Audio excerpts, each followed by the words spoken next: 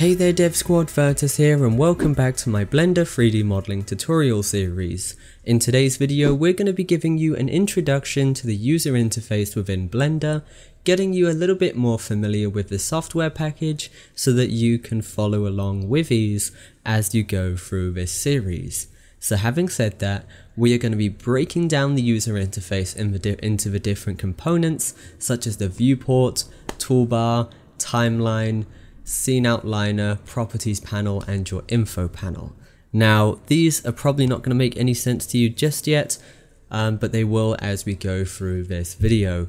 What we're also going to be doing in today's video is showing you how to customize your interface so you can make things bigger, smaller, wider, thinner and change between the different user interface layout modes.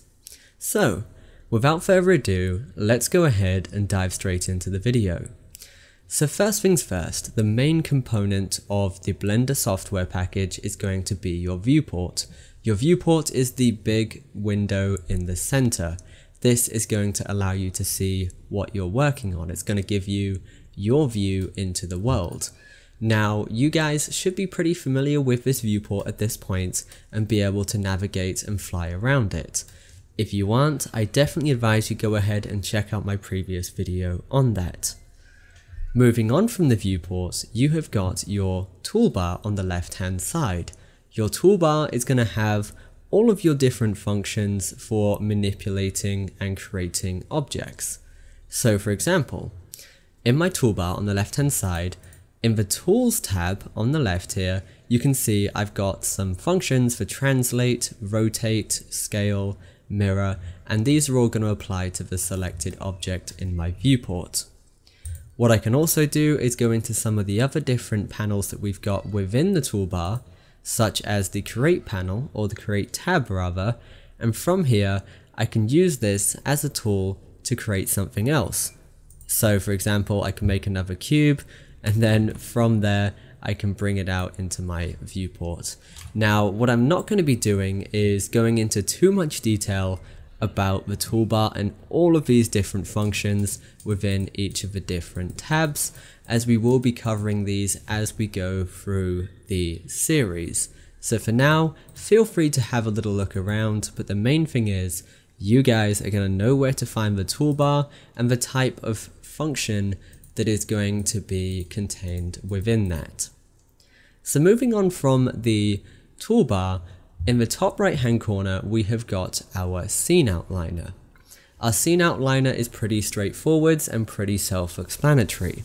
The scene outliner is going to outline and give you a list of all of the objects within your scene.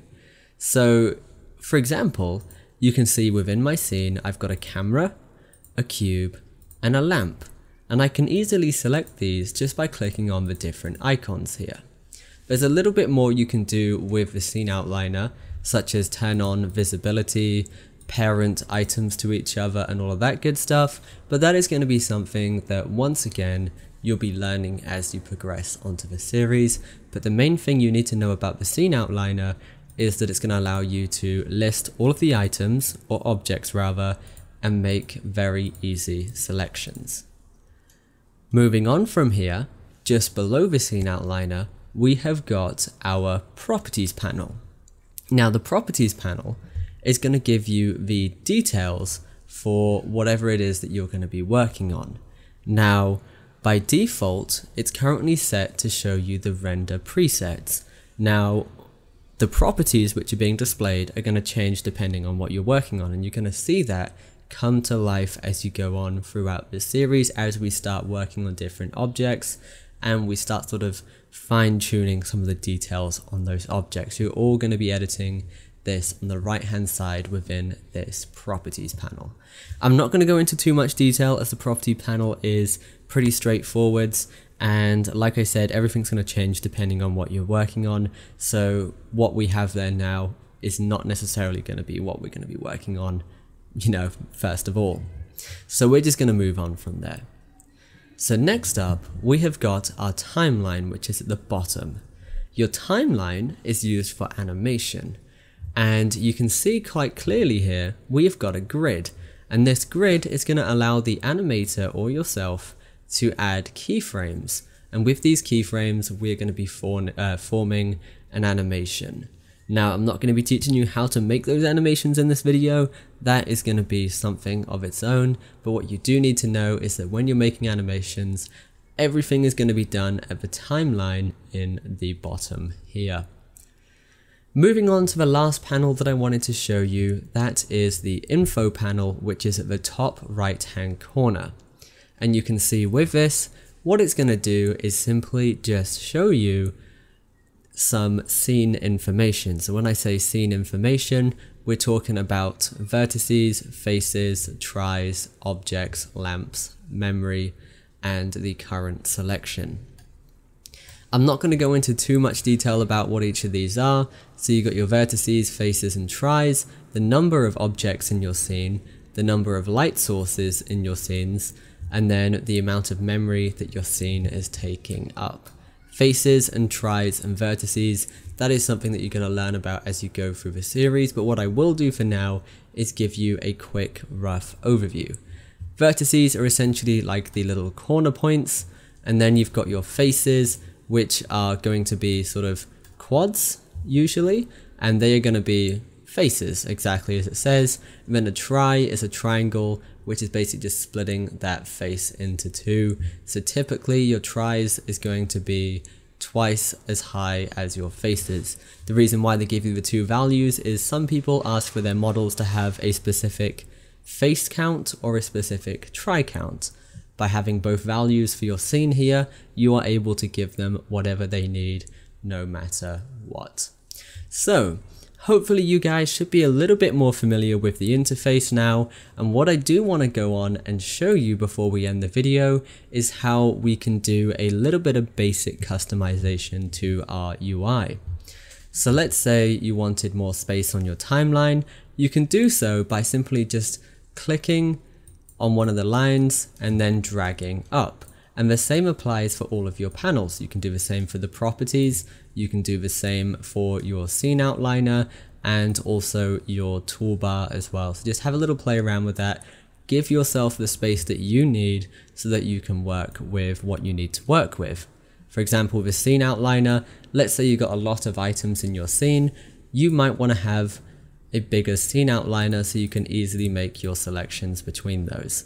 And like I said, it's just a matter of moving these little lines here, and typically they're going to have these little corner pieces near them. So moving on from here, the last thing that I also wanted to show you was the different user interface layouts. What I mean by this is, so currently we are working with the default user interface layout, and it's got all of the components that I've just mentioned to you. Now what you can do is switch to the different layout modes. And these layout modes are essentially just optimized for doing specific tasks. So let's say you are trying to work with a little bit of UV editing. Click this little button here, select UV editing, and then it's going to give you an interface which is going to work best with your UV wrapping. So you're going to have your UVs on the left and then your item on the right. If we was to go into the animation mode, what you'll find is you have your timeline and a few other extra bits on the left hand side here to work with that animation. It's just essentially rearranging the UI components to give you the best layout that you can have to make it efficient. And if you ever need to go back to default, just select the button and just press default. And don't forget, you can also see which layout mode you're working with using this little indicator at the top here. So hopefully you guys are a little bit more familiar with Blender and the user interface, and are looking forward to creating some awesome 3D models in the next few videos. Once again guys, thanks for watching, stay awesome, keep creating. Your boy Virtus, signing out. This video was made possible by my supporters on Patreon. If you want more videos like this, check out my Patreon page using the link in the description. To stay up to date on new releases, make sure you follow us on social media.